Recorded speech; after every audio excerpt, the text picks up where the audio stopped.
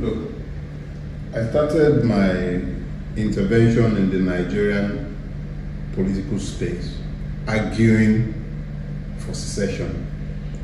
That was during the Abacha years. But as I have grown older, as I have come to know my country a little better, as I have come to study the history of Nigeria, both before the colonial, both during the colonial era, and even today, what I have come to realize is that a lot more binds us together than actually separates us.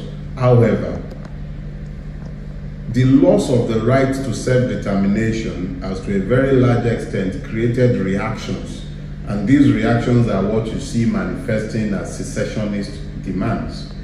If the Nigerian is allowed to compete or live together on even keels, where each constituent unit, because remember, we did not start off as this unitary behemoth that has been excessively feudalized since 1966. We started off as federating units. Nigeria is no longer federal. If we went back to those federating regions, even if you are going to expand the numbers as recommended almost by every constitutional confab that we have had in Nigeria, if we went back to that, you might find that a lot of the pressure related to secession will be dialed down.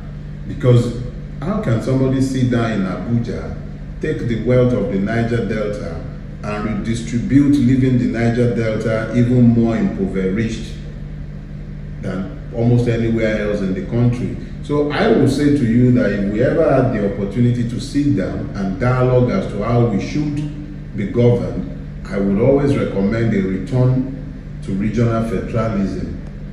That is what I would recommend. And if you also look at both the Jonathan report, even the Abacha Constitutional Conference as well, what you will find in all of those is a yearning to go back to regional federalism with autonomy residing in the regions. That was the basis of the creation of Nigeria originally. Without the agreement for federalism, there would never have been a Nigeria.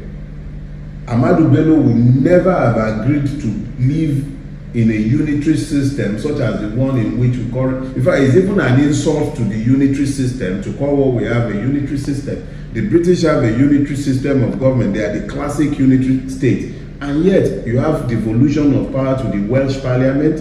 You have devolution of power to the Scottish Parliament. You even have the Scots having referendum to determine whether they remain within the United Kingdom or not. And yet, that is a unitary system. We call ours a federal system, and you can't even have state police.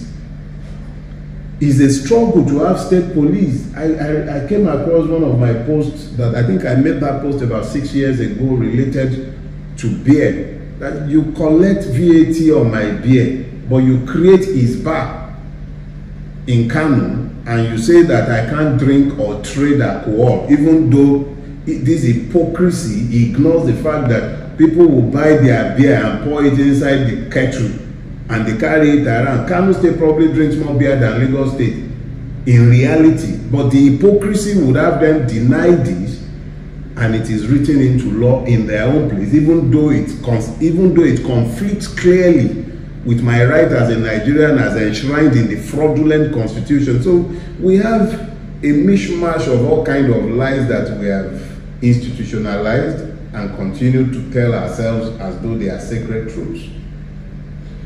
How would you evaluate or assess what happened in Delta State between the Nigerian military and the locals? Let's be clear about this.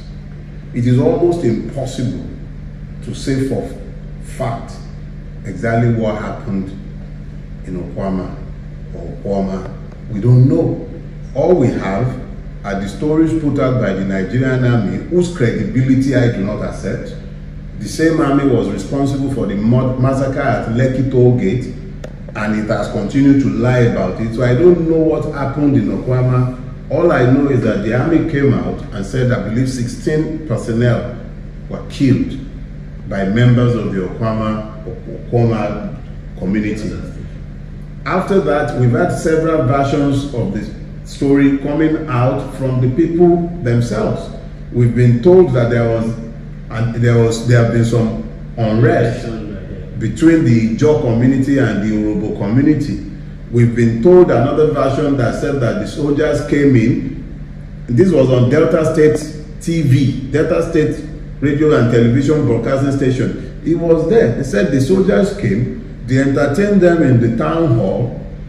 Soldiers then demanded to go away with some of the community's leader, and it was from there, the refusal to hand the community leaders over, a massacre ensued in the town hall. Whether that is true or not, we don't know. The first casualty in Nigeria is the truth. We are left with conjectures. You never can tell what is true and what is false. The only thing that is clear is that soldiers were killed and scores of civilians have been subsequently murdered. Whether some were killed before the soldiers were killed, I have no way of knowing. But what has become clear is that soldiers have been engaged in reprisal attacks in that community. And there are videos showing men, women, and children murdered in that community, buildings burnt down in that community. So it is almost impossible to speak to what has happened in that community because we don't even know what is true and what is propaganda. I don't trust anything coming out of the Nigerian army. That's a fact. I really don't know who is telling the truth. Number one, I know that I can't take anything coming out of the Nigerian army. But I also don't know anyone speaking authoritatively on behalf of the community that has been affected.